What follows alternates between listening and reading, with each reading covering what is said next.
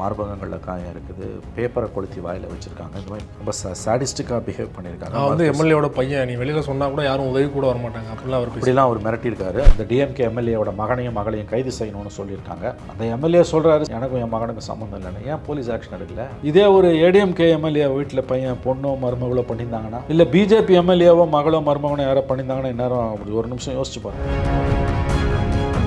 எடப்பாடி அவர்களுடைய ஆட்சியில் நடந்தது தான் திராவிட முன்னேற்ற கழக ஸ்டாலின் ஆட்சியில் நடக்குது. அப்படியே அதை விட மோசமாக நடக்குது. வேங்கவே யார் ஆட்சியில் நடந்தது? இன்னும் குற்றவாளி கண்டுபிடிக்கும். இன்ன வரைக்கும் ஒரு வருஷம் ஓடி போச்சுங்க. ஒரு பக்கம் சமூக நீதி, பெரியார் மண்ணுன்னு பேச வேண்டியது, திராவிட மாடல், திராவிடியன் ஸ்டாக்கு, உலகத்திலே நாங்கள் தான் உத்தமனுங்க, பெரியார் இறந்து 50 வருஷம் ஆகுது. அந்த மண்ணில் இந்த குடும்பம் நடக்குன்னா நீங்கள் தான் வெட்கி தலைகுனிய வேண்டும். கையில் உங்கள் கவர்மெண்ட் தானே இருக்குது. எப்படி இது நடக்குது? இதில் பெரியார் அண்ணான்னு பேசுறதுல எந்த பிரயோஜனமும் கிடையாது. தலித் மக்களுக்கு எதிராக, அதுவும் ஒரு பெண், அவளுக்கு எதிராக நடந்த குடும்பம் பாவம் இல்லை. இது கூட இதை செய்ய முடியலன்னா எதுக்கு இந்த கவர்மெண்ட்டு? இதுக்காக ஓட்டு போட்டால் நாங்கள் அவங்களுக்கு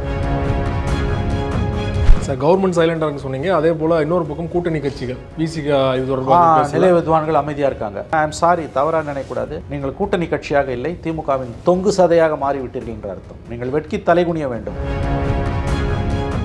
இது போன்று அரசியல் சார்ந்து எக்ஸ்க்ளூசிவான வீடியோக்களை தொடர்ந்து காண ஆகாயம் வாய்ஸ் சேனலை சப்ஸ்கிரைப் பண்ணுங்கள்.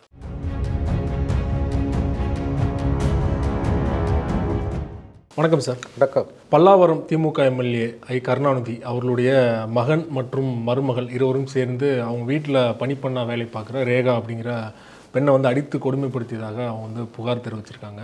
தொடர்ச்சியாக ஏன் இன்னும் கைது பண்ணலை, வழக்கு பதிவு பண்ணிட்டாங்க, ஆனால் இன்னும் ஏன் கைது பண்ணல, கைது பண்ணுறதுக்கு ஏன் இவ்வளோ தாமதம் அப்படிங்கிற ஒரு கேள்வி எழுப்பப்பட்டு வருது இல்லையா? நீங்கள் எப்படி பார்க்குறீங்க? ஆமாம், ரொம்ப கொடுமையான ஒரு விஷயம் தான் அது. இன்றைக்கி ஹிந்துவில் பேஜ் 2 ஹிந்துவில் வந்திருக்குது. All women police book case against couple over harassment of தலித்கள். A video testimony of girl belonging to scheduled caste from Olundurpet in Kallakurichi district narrating how she was tormented by the MLA's daughter-in-law was shared by evidence an NGO that works for the cause of Dalits. அந்த பெண் 18 வயது பெண்ணு.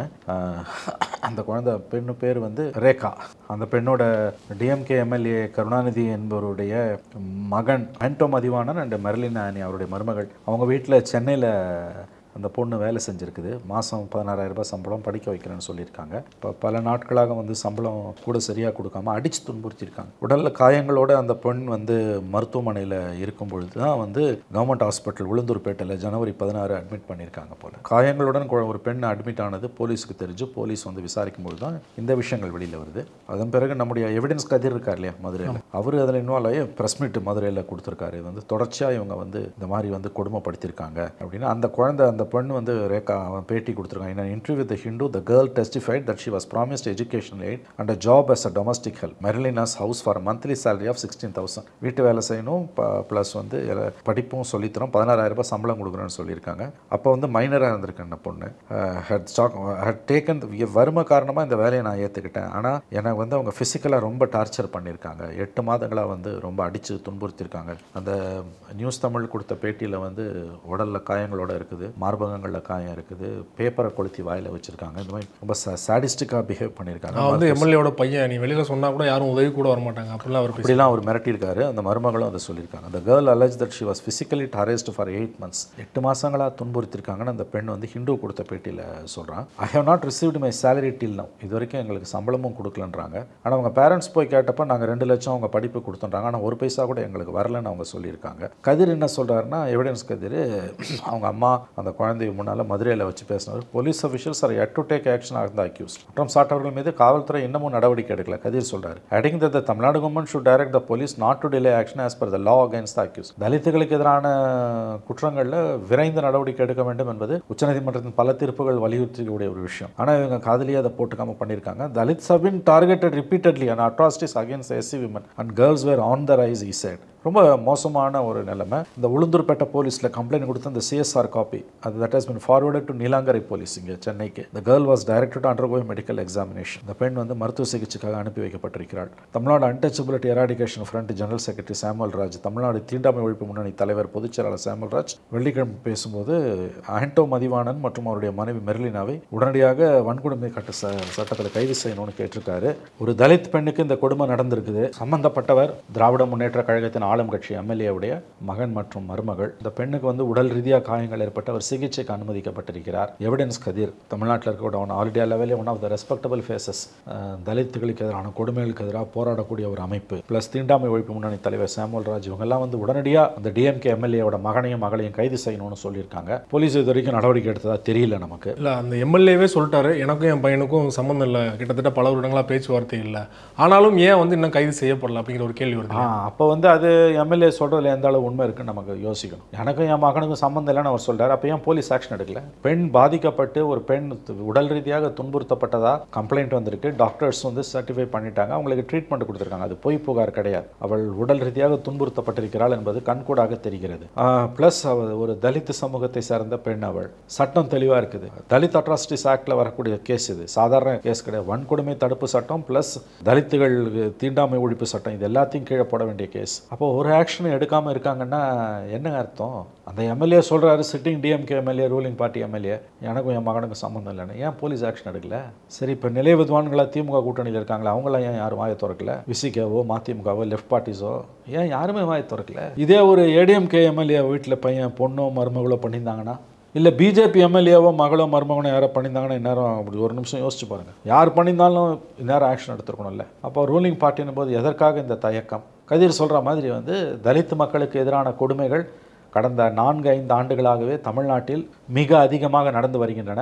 அகில இந்திய அளவில் தலித் மக்களுக்கு எதிரான கொடுமைகள் மிக அதிகமாக அரங்கேறும் மாநிலங்களில் ஒன்றாக தமிழ்நாடு கடந்த 5 ஆண்டுகளாக விளங்கி கொண்டிருக்கிறது என்பது உண்மை. என்சிஆர்பி ரெக்கார்ட்ஸ் படி இதுதான் உண்மை. சமூக நீதி எடப்பாடி அவருடைய ஆட்சியில் நடந்தது தான் திராவிட முன்னேற்ற கழக ஸ்டாலின் ஆட்சியில் நடக்குது. அப்படியே அதை விட மோசமாக நடக்குது. வேங்கவேல் யார் ஆட்சியிலங்க நடந்தது?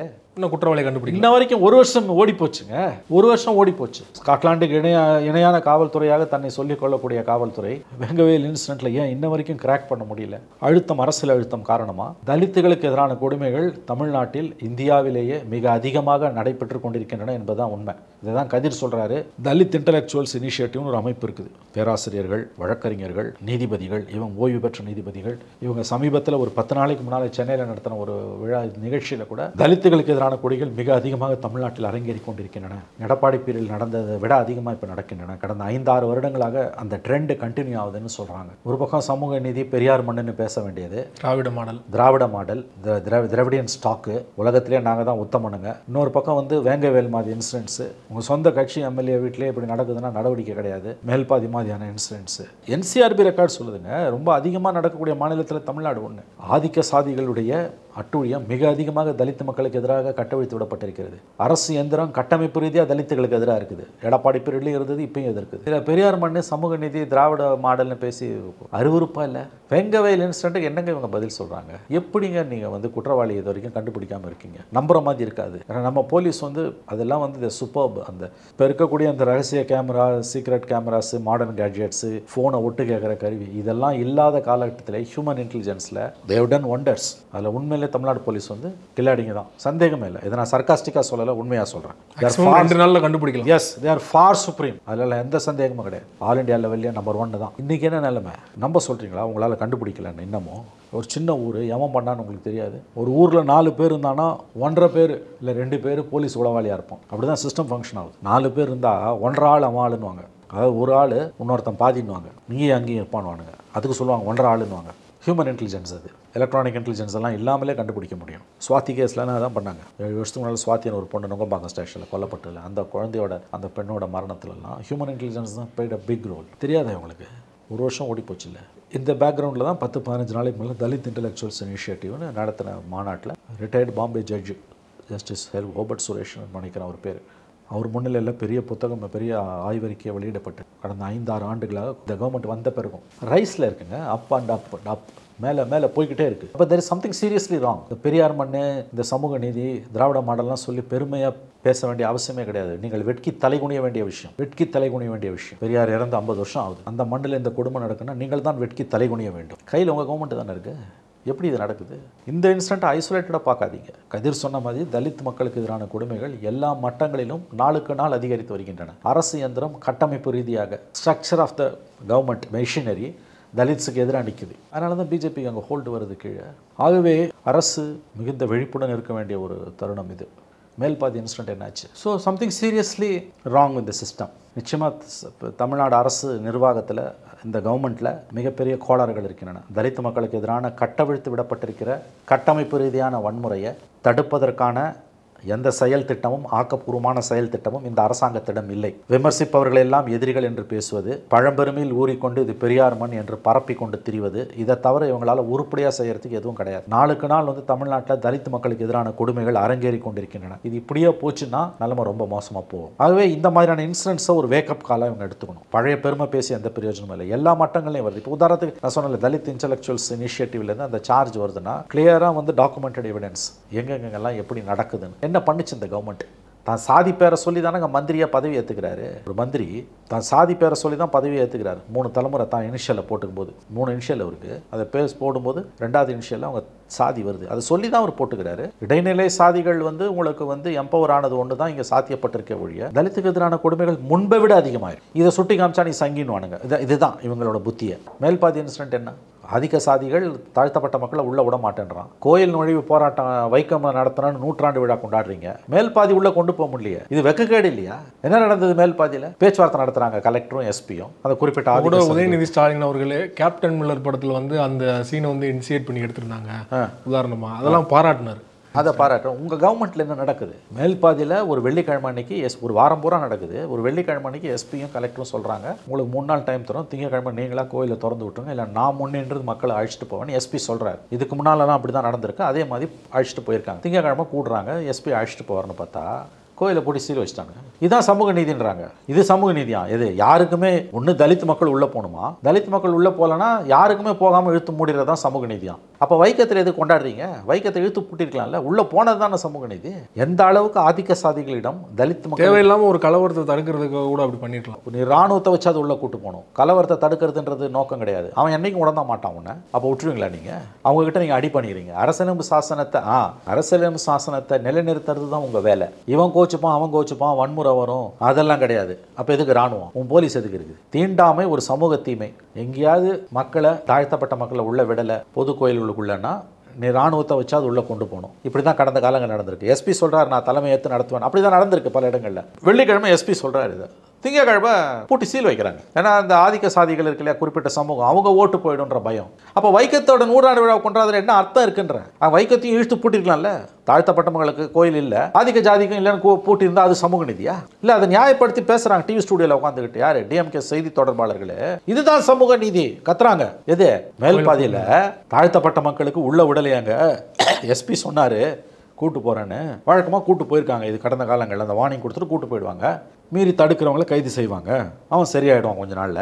ஆனால் இழுத்து மூடிருக்கானா அது அங்கே சமூக நீதி. தாழ்த்தப்பட்ட மக்களுக்கு கோயில் இல்லைன்னா யாருக்குமே இருக்கக்கூடாது, இதுதான் சமூக நீதின்றான். இப்படி மெய்சில் இருக்குல்ல உங்களுக்கு. தலித் மக்களுக்கு எதிரான கொடுமைகள் தமிழகத்தில் கட்டமைப்பு ரீதியாக அவிழ்த்து விடப்பட்டிருக்கின்றன. அரசு எந்திரம் கட்டமைப்பு ரீதியாக தலித் மக்களுக்கு எதிராக இருக்கிறது. இந்த நிலையை மாற்றுவதற்கு இந்த அரசு, திமுக அரசு மெச்சத்தகுந்த அளவுக்கு எதையும் செய்யவில்லை. இதில் பெரியார் அண்ணான்னு பேசுறதுல எந்த பிரயோஜனமும் கிடையாது. Right sir. சிதம்பரத்தில் அந்த கோயில் கனகசபை மேலே ஏறுறதுக்கு உள்ள வழிபடுறதுக்கு அங்கே இருக்கிற தீட்சிதர்கள்லாம் இது பண்ணாங்க. சாதாரண பொதுமக்கள் போகக்கூடாது. அப்போல்லாம் போலீஸோட பாதுகாப்போட போய் கும்பிட்டு வந்தேன். நானே போய் கும்பிட்டு வந்தேன். எஸ், அந்த மாதிரி இங்கே பண்ணியிருக்குன்னு சொல்றீங்களா? கண்டிப்பாக.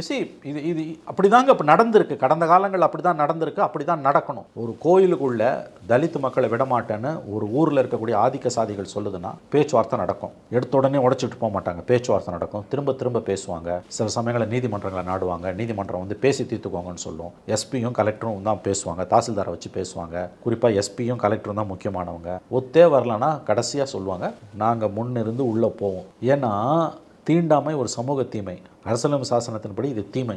எங்கேயாவது அது கடைபிடிக்கப்படுதுன்னா அதை போக்குவதும் தலித் மக்களுக்கான உரிமையை மீட்டெடுத்து கொடுப்பதும் மற்றவர்களோடு அவர்களை சமமாக உட்கார வைப்பதும் கலெக்டரோட கடமை, எஸ்பியோட கடமை. இது சட்டம் உனக்கு கொடுத்துருக்க கடமை.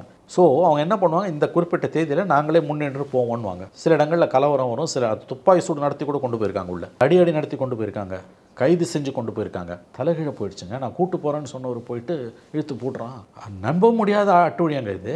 எவிடன்ஸ் கதிர் சொல்கிற மாதிரி நாளுக்கு நாள் இது அதிகரிச்சுக்கிட்டே இருக்குது. நீங்கள் பெருமைப்படுறதுக்கு ஒன்றுமே இல்லை. சமூக நீதி என்று சொல்வதற்கான உரிமை உங்களுக்கு இல்லை. உங்கள் கண்ணு முன்னால் இது நடக்குதே. என்ன சமூக நீதியை நீங்கள் நிலைநாட்டிட்டீங்க? வேங்கவேல் மாதிரி ஒரு இன்சிடென்ட் ஜெயலலிதா பீரியல் நடக்கல, கருணாநிதி பீரியல் நடக்கலையாங்க, எடப்பாடி பீரியல் நடக்கலையாங்க. சரி, இந்த பீரியல் நடந்துருச்சுங்க. எது வித்தியாசப்படுத்தும்? கண்டுபிடிச்சிருக்கணும்ல குற்றவாளியை. ஒரு வருஷமாக கண்டுபிடிக்கலன்னா அப்புறம் அது எப்படிங்க அதை நியாயப்படுத்துவீங்க? எப்படி நியாயப்படுத்துவீங்க நீங்கள் அதை? ஆகவே தலித்துகளுக்கு எதிரான கொடுமைகள் மிக அதிகமாக நடைபெறக்கூடிய மாநிலங்களில் ஒன்றாக தொடர்ந்து தமிழ்நாடு இருப்பது என்பது வெட்கக்கேடு.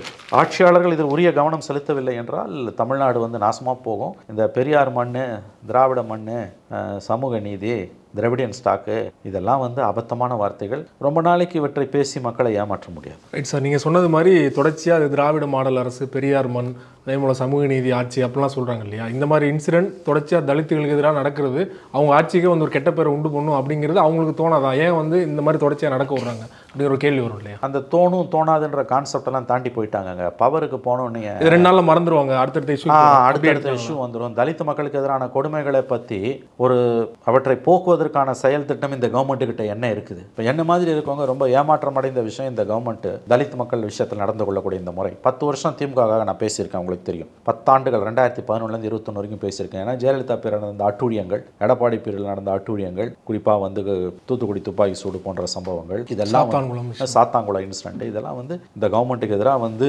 தொடர்ச்சியாக 10 ஆண்டுகள் தொண்டை தண்ணி கீழே கத்தின பத்திரிகையாளர்கள், சமூக நல விரும்பிகள், இண்டிபெண்டன்ட் திங்கர்ஸ் வரிசையில் நானும் ஒருத்தன் பேசியிருக்கேன், உங்களுக்கு தெரியும். பட் என்ன மாதிரி இருக்கவங்களுக்கு, நான் ஒரு தனி மனிதன், என்ன மாதிரி இருக்கவங்களுக்கு இந்த 2.5 ஆண்டு காலத்தில் இந்த கவர்மெண்ட்டோட செயல்பாடுகளில் நிரம்ப ஏமாற்றம் மிஞ்சி நிற்குது. அதில் குறிப்பாக தலித் மக்களுக்கு எதிராக இந்த கவர்மெண்ட்டில் நடக்கக்கூடிய அட்டூழியங்கள் ஏமாற்றத்தை மட்டும் இல்லை, அதிர்ச்சியும் கொடுக்குது. இதுதான் இவங்களோட உண்மையான நிறமானு சந்தேகிக்க தோன்றுது. இவர்கள் நிரந்தரமாக எதிர்க்கட்சியில் இருப்பத்தான் இவர்கள் லாயக்கு, இவர்கள் ஆளும் கட்சியாக இருப்பதற்கான தகுதி இல்லை என்ற எண்ணம் வளருகிறது. புரியுதுங்களா நான் சொல்கிறது? இது நான் வந்து 10 வருஷமாக நான் இவங்களுக்காக பேசியிருக்கேன். அதனால் நான் சொல்கிறேன், விருப்பம் இல்லாமல் சொல்கிறேன். எனக்கு தனிப்பட்ட முறையில் எந்த லாப நஷ்டத்தோட அடிப்படையில் நான் இதை பேசலை. அன்னைக்கு ஆதரிக்கும் போதும் எந்த தனிப்பட்ட லாப நஷ்டமும் கிடையாது, இன்னைக்கு எதிர்த்து பேசும்போதும் எந்த தனிப்பட்ட லாப நஷ்டமும் கிடையாது. குறிப்பாக இந்த கவர்மெண்ட்டோட செயல்பாடுகளில் ரொம்ப வருத்தப்பட வேண்டிய, வேதனையான, மிகுந்த ஏமாற்றம் அளிக்கக்கூடிய விஷயம் தலித் மக்கள் விஷயத்தில் நீதியை நிலைநாட்டாமல் இந்த அரசு இருப்பது. அதோட லேட்டஸ்ட் தான் இந்த சிட்டிங் டிஎம்கே எம்எல்ஏ வீட்டில் நடந்த ஒரு இன்சிடென்ட். அஃப்கோர்ஸ் இந்த மாதிரி இன்சிடென்ட் எந்த கவர்மெண்ட்லையும் நடக்கலாம். அந்த பர்டிகுலர் எம்எல்ஏ பிஜேபியாக இருக்காருன்னா அதுக்காக நான் பிஜேபியை சொல்ல முடியாது. அவர் ஏடிஎம்கேவாக இருக்காருன்னா நான் ஏடிஎம்கே சொல்ல முடியாது. இவர் திமுகவாக இருக்கிறதுனால இந்த இன்சிடென்ட்டை மட்டும் வச்சு நான் திமுகவை குறை சொல்லலை, சத்தியமாக சொல்லலை. Maybe an isolated incident. ஆனால் அதற்கு பிந்தின நடவடிக்கை என்பது என்ன? அங்கே நீங்கள் வந்து நீதியை நிலைநாட்டி இருக்கணும்ல. உடனே அரெஸ்ட் பண்ணியிருந்தா உடனே அவங்க அப்பாவே சொல்றாருல, அவனுக்கு எனக்கு சம்பந்தம் இல்லை, 10 வருஷமா எனக்கும் என் மகனுக்கும் சம்பந்தம் இல்லைன்றாரு. அரெஸ்ட் பண்ணி உள்ள போட வேண்டியதானே? அதுதானுங்க சட்டம். கிறிஸ்டல் கிளியர் ஆக்டுங்க அது. It's a powerful act. அவ்வளோ சீக்கிரம் ஏபி கூட கொடுக்க மாட்டான் கோர்ட்டில். மற்ற விஷயத்தில் மன்னிச்சிடலாம் சிவா. இந்த லஞ்சம் வாங்கிட்டான், பொறுக்கி தின்னுட்டான், ஏமாத்திட்டான் கட்சிக்காரனை, சிட் ஃபண்ட் நடத்தி ஏமாத்திட்டு போயிட்டான், மன்னிச்சிடலாம். அது கூட தலித் மக்களுக்கு எதிராக, அதுவும் ஒரு பெண், அவளுக்கு எதிராக நடந்த கொடுமை பாவம் இல்லை. இது கூட இதை செய்ய முடியலன்னா எதுக்கு இந்த கவர்மெண்ட்? இதுக்காக ஓட்டு போட்டால் நாங்கள் அவங்களுக்கு. ஆகவே இந்த அரசின் மீது மிகுந்த ஏமாற்றம் அடைந்திருக்கக்கூடிய விஷயங்களில் முதன்மையானது தலித் மக்களுக்கு எதிராக கடந்த 2.5 ஆண்டுகளாக தமிழ்நாட்டில் அரங்கேறி கொண்டிருக்கக்கூடிய கொடுமைகள். இது மன்னிக்க முடியாத குற்றமாக இருக்குது. வாக்களித்த மக்கள் எதற்காக வாக்களித்தோம் என்று வருத்தப்படக்கூடிய நிலைக்கு தமிழ்நாட்டு மக்களை இந்த அரசு தள்ளி கொண்டிருக்கிறது. தலித் மக்களுக்கு எதிராக கட்டவிழ்த்து விடப்பட்டிருக்கக்கூடிய இந்த வன்முறையை, தலித் இன்டலெக்சுவல்ஸ் இனிஷியேட்டிவோட அந்த ரிப்போர்ட்ஸ் எல்லாம் நீங்கள் பார்த்தீங்கன்னா கொடுமையாக இருக்குது. எந்த நடவடிக்கையுமே இல்லைங்க. சிஸ்டமே அவங்களுக்கு எதிராக திரும்பி நிற்குதுங்க. சிஸ்டம் அவங்களுக்கு எதிராக திரும்பி நிற்குது.